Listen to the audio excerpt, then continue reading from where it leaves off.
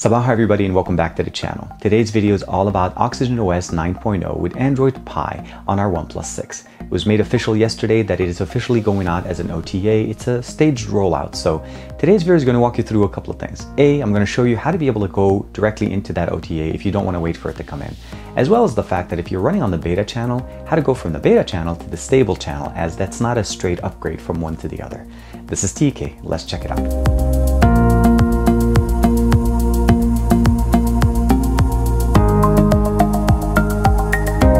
The last video I did for you guys, I showcased some of the new benefits of the Android Pie Beta 3 on our device.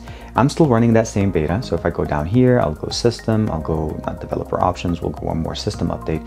It's going to give you basically there's no updates. What we need to do now is convert over to the stable channel so that we can actually use our device. So that's a couple of things we need to do.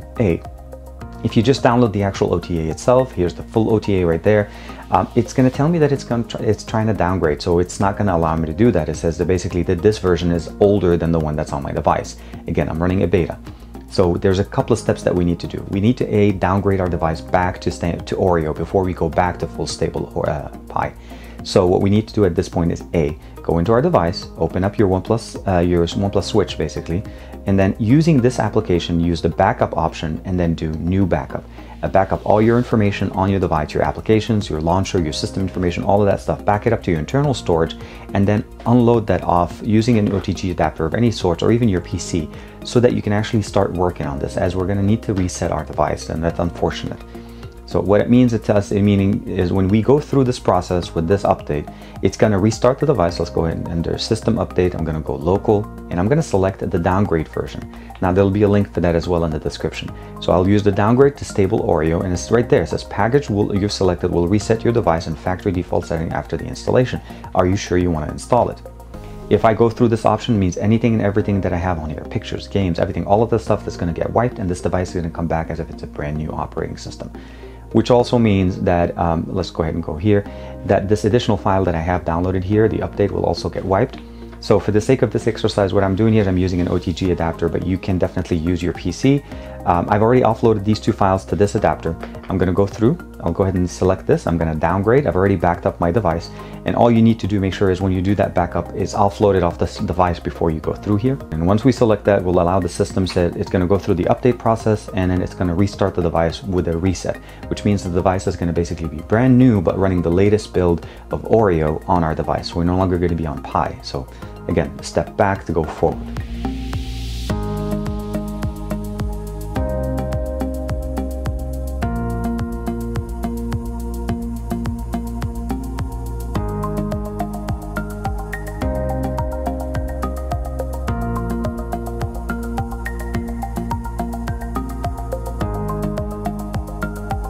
And as I mentioned to you guys, the device is basically wiped. It's brand new. It's running the latest version of Oreo. So I'm going to go through, I'm going to skip through this process as we're going to basically update it. So this is the latest running Oreo build. So I'll go in here, I'll go down, About Device, you'll see right there, it's Android 8.1.0. Now, there's two ways of doing this. You can either go into System Update and then check for system updates once you're connected to a network. And depending on your luck, when you see in this video, you should be able to receive the OTA update and then update straight using that process. Now that should be fine. But because they do a staged rollout and some of us may not be able to wait, there is the second option, which essentially is the local update. But unfortunately, as I mentioned, this device has been wiped, so there's nothing on here anymore. So what I'm going to do is I need to go back. Unfortunately, with OnePlus devices, they disable OTG connection by default. So you have to find the OTG option, go down, and then insert your OTG adapter right there. That little option there gives me the fact that it's connected, it's ready to transfer, and then go into the files, the file manager in there, go to storage, go to internal, we'll go to disk.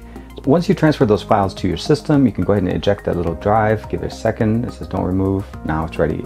So now our files are back on our device. Again, you could do this with a PC or you could do this with a USB OTG cable, depending what you have. Now you can go all the way down to System Update and then go Local, and then you can select the files. Now, I transferred both my files back only because I couldn't see how they were written in the file manager, but overall I need to go to 2.5, that's the latest version. That's the full OTA update. Do not install an incremental update. Go straight with the 1.6 gig. Anything over 1.5 gigs is basically the full OTA. When I select it now, it's going to give me the ability to basically update and basically go all the way to the stable version of Android Pie. Now, you could have restored your data here in Android Oreo and then upgraded, as this process will not wipe your device anymore. But for me, I'm just going to go through all the way to Pi, fresh installation, everything is clean, and then just do an import of all my data back using the OnePlus Switch, as that's basically the easiest way now to be able to just restore and back up your data simply on your OnePlus 6.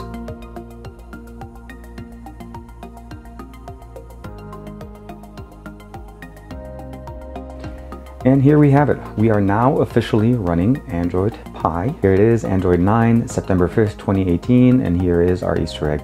Now, the device is now updated directly to the latest version of Android Pie stable, so there's no more issues with that. So the recent applications have been switched, you'll notice right there.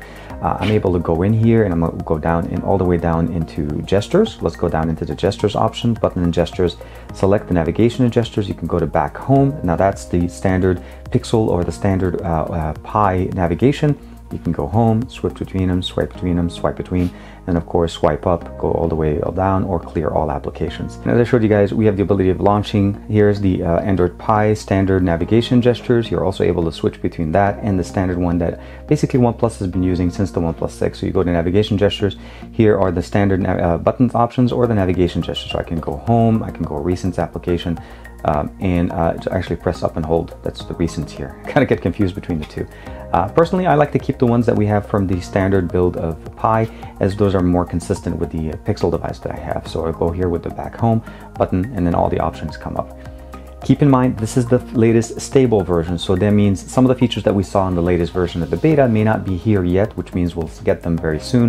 One of the ones I'm actually really sad to see that they did take away, which if you go under the gestures tab option, you don't have the ability of pressing and holding the first option to be able to turn on the assistant. That was something that they added here as part of the latest beta 3, where we don't have that here.